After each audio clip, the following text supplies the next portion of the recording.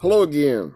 This is the Waterman, Spiritual Toolbox number 372, John chapter 4, recording number 14, audio recording number 690, and examination table number 347. I want to continue in John chapter 4, verse 5.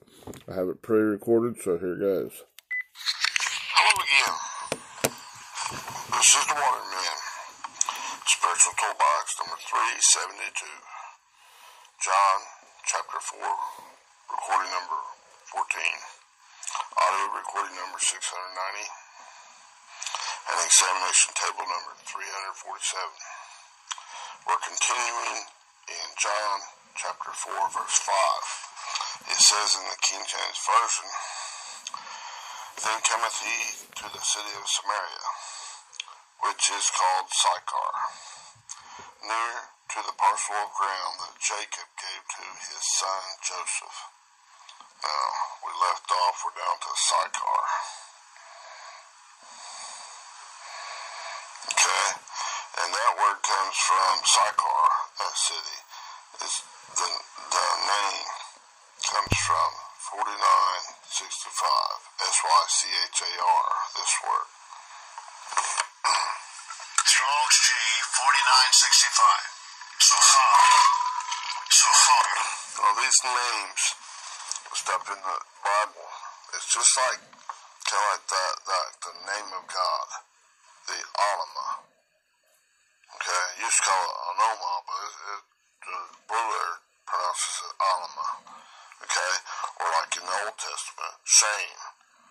It's pronounced Shame, but it's Sham. Okay, that's where the blue letters pronounced. Okay, they're speaking of the nature, character, authority, what it's actually like. And it's right before this, it's saying there's the bald thinking of Samaria, which is called, okay, that was Lego. It's usually a systematic or set discourse. It's to relate in words.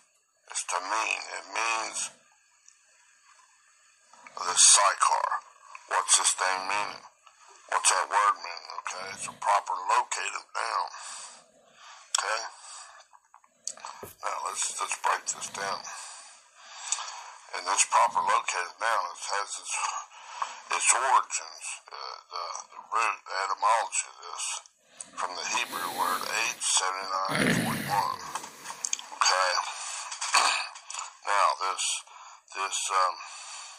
Sychar, I think, or whatever they said, it's Sychar, the 4965 means drunken, inebriated by one's own righteousness, their non-spiritual thinking, polluted by darkness, ignorance of God's righteousness, carnality, your own stinking thinking. You're intoxicated by that stuff. You're drunk. It's like being drunk on your own wine, your own stinking thinking. It's that yuck wine. That yuck revelation, disclosure of truth before known. It's not the true wine, the rich, the high quality wine of God.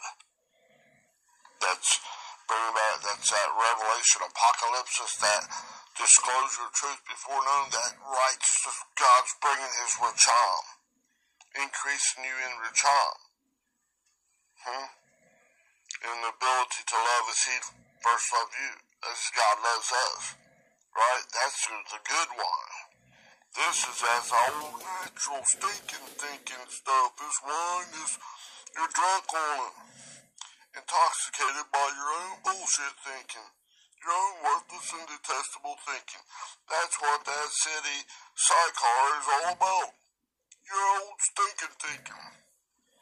And in the natural, I'm allergic to wine. If I drink a little thimble, not even a thimbleful, not even an ounce, a little sip before, when I discovered it, because something always did something, I tried to drink a wine cooler, and I couldn't even make it through one, man. I would be whelps, itching and stuff, and I didn't know what was going on. Well, I took a little bit little sip of this cooking sherry once. Man, I about died. I was whelped from head to toe, just burning up, itching like crazy. I had to go stand with just shorts on, no shoes or nothing, about 20-degree weather outside for like an hour, over an hour, before the stuff stopped. And I just took a sip, maybe like a teaspoonful, you know, less than a thimble, man, just a little sip of it, and it like the daggone tore me up. Just a little bit, man, I was like, oh, no, I'm about to die. I mean, it was just like I had whelps all over me, just like somebody struck me with a switch everywhere. And I was burning up. Man, they don't want that crap. That's like wanting that natural feeding, partaking from that old stinking thinking process. It'll kick your ass. If I try to drink a whole bottle of wine, I'll probably die. Of natural wine. Crap, you can keep all that shit you want. I don't want that junk. Give me some water or something. Man, that's awful. Oh, crap. It's alright if you can drink it. It's alright. That's what you know, I'm not saying you drink natural wines. No. This is just me. And the spirit here, he drinking this city Sychar is drunken on its own natural stinking thinking processes.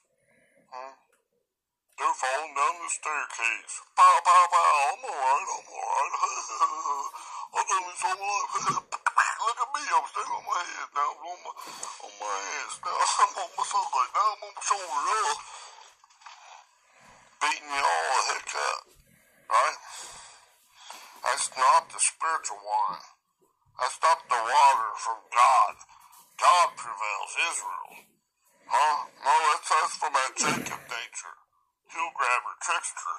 He's trying to trip you up and push you down them stairs. So he can stay king of your heart, of your mind. Now, in the Thayer's Greek lexicon, it's saying that this 4965 is Sychar. It's a falsehood. And thereby, hang on, I can't read my writing. Let me get down there and try to do this second.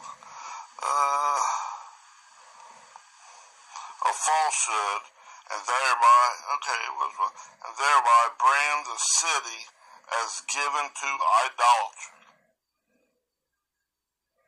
That's right, out of the Thayer's Greek lexicon. Branded the city as given over to idolatry. He goes right over, yeah. And thereby brand the city as given over to idolatry. It's a falsehood. It's what's that idolatry?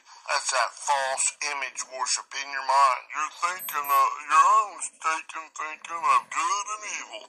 That's that red wine, carnal mind thinking. Your own true knowledge of good and evil.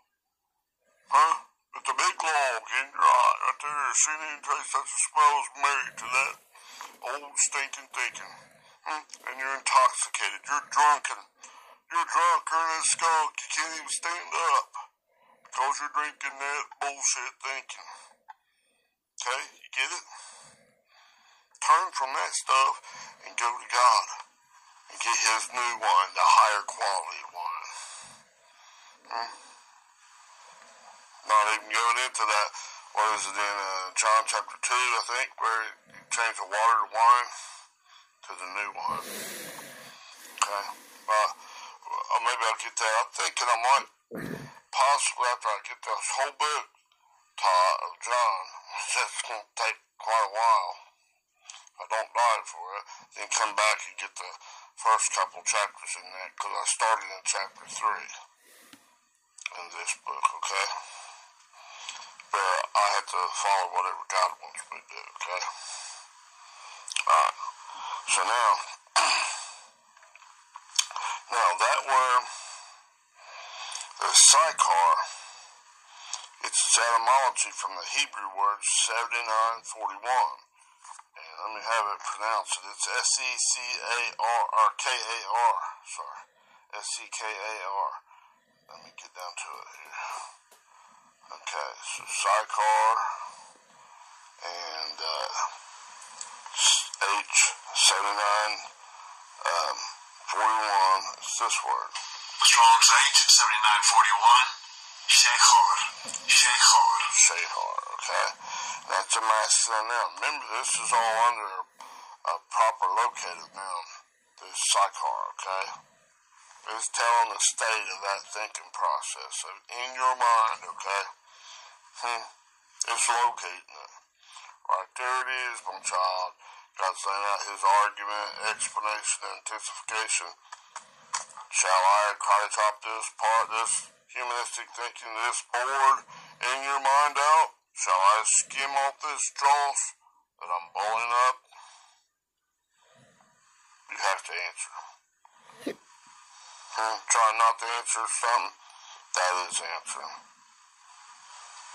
Anything but going hot, turning from that old stuff and coming hot pursuit of God is ooh yuck.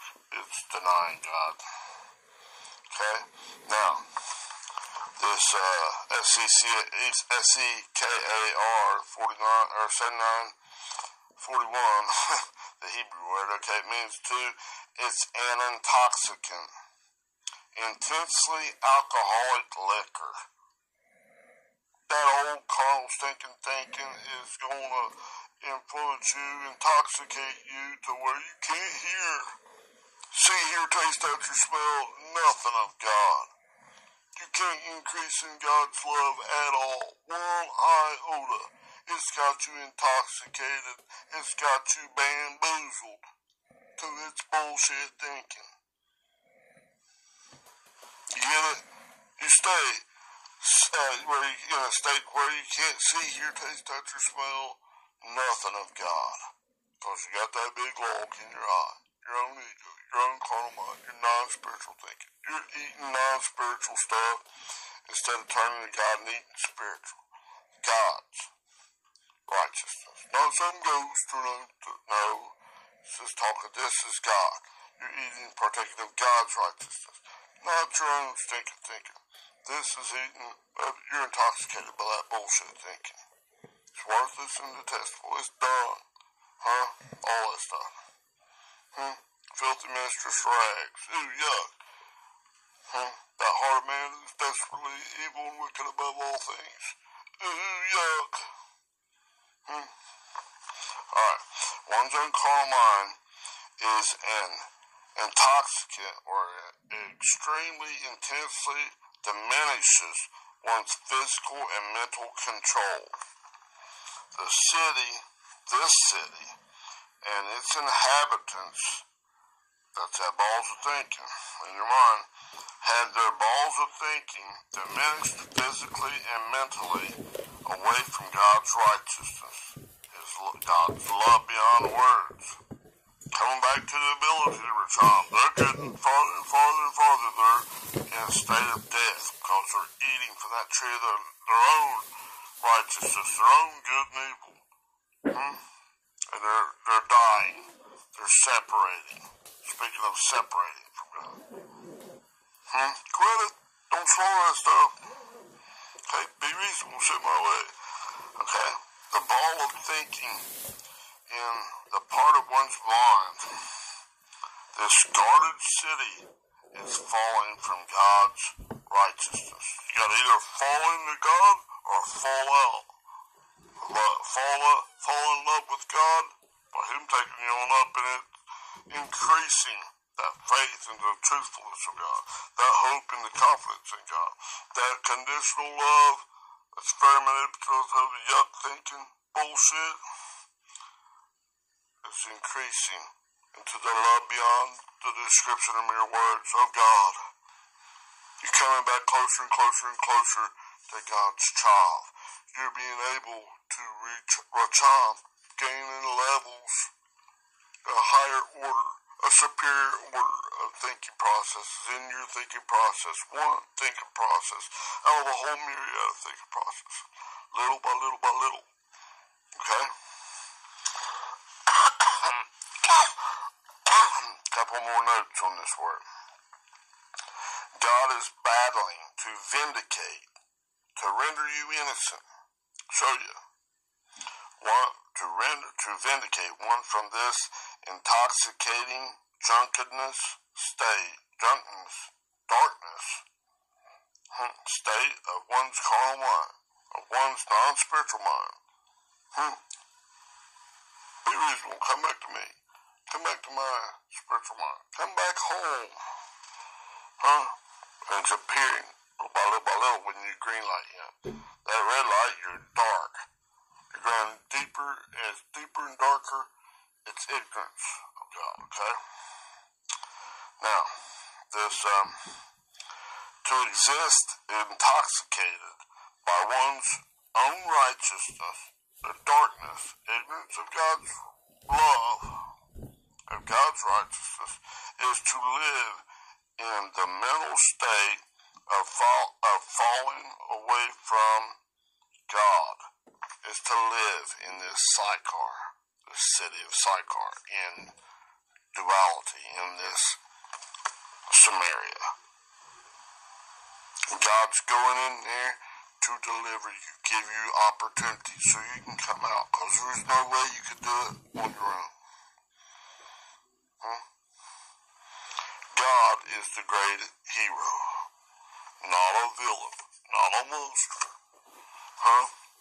Just cause you gotta go through a little bit of hard stuff, be uncomfortable coming out of this stuff, man, that God is terrible.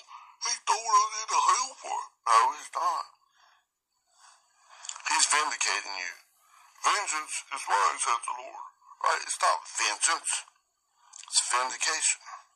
He's working to render you innocent, to prove you're innocent.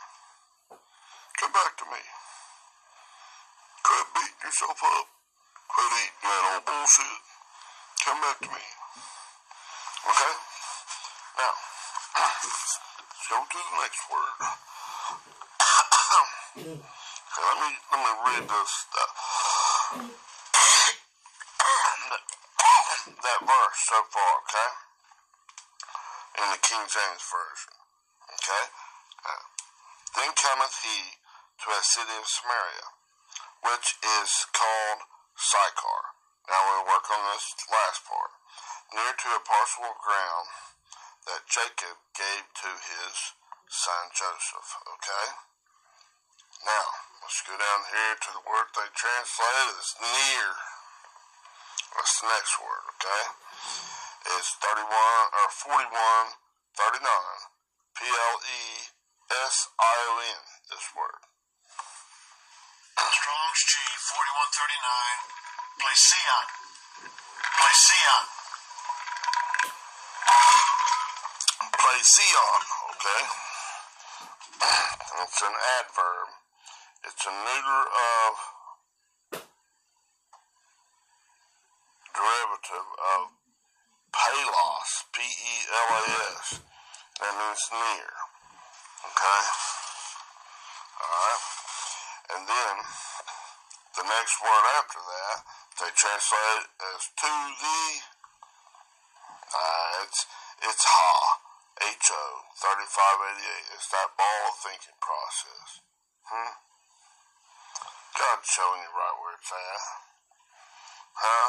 It's in your mind. It's showing down in there. If you have spiritual ears to hear what the Spirit is saying, when He gives otherwise you can't hear it. It'll stay in your crap thinking. So you better perk your ears up, spiritual ears, your ability to see, hear, taste, touch, and smell, and obey it. Not just say, well, I'm here too. That ain't gonna cut the mustard. Okay? Okay? Now, parcel of ground is the next word. It's from 5564. It's CHORION, this word. Strong's G 5564. Horion. Horion. Horion. Okay, it's a neuter noun, and that's a derivative of 5561. And, just a minute.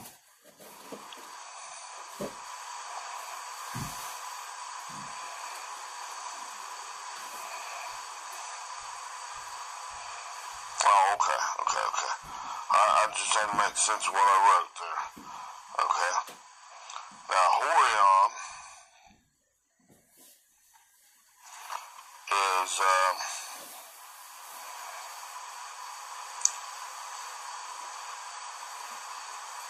it's diminutive. Oh, no. Let's see. I know this wrong. Diminutive, it denotes smallness. It's a spot or a plot of ground. It's a small spot or plot of ground. It's a district, a region, a place, a space. Okay? It's in your mind, in a field, a land, a piece of ground. Okay? Now, this word that's this diminutive of, diminutive denotes, it's a diminutive of 5561, okay, and diminutive denotes, smallness, okay, so it's growing smaller in the understanding of God's love, okay, that's what this place of ground, that Jacob's well was on, okay? Alright, and that's speaking in your mind. You're feeding from this old stinking thinking that's diminutive. It's denoting smallness, and it's growing smaller, taking you away from God, okay? Now, 5561 is diminutive. It's growing smaller. It's smallness of this word, C-H-O-R-A, this word. Strong's G 5561. Chora. Chora. That's a feminine noun. It's a tract of land. The mind. It's like the land. Two in your land, in your field, in your mind, want to be taken. That old stinking thing is taken out, right? And God increases inside. The other way, try to take and diminish God, try to tell he's insignificant. God doesn't talk to you. Here, listen to me. You're increasing the grasp, the hardness of your old stinking thinking. The heart of man is desperately wicked and evil above all things. You're increasing that death grip, that separation from God's righteousness. You're feeding from that bullshit. Alright? Now, this,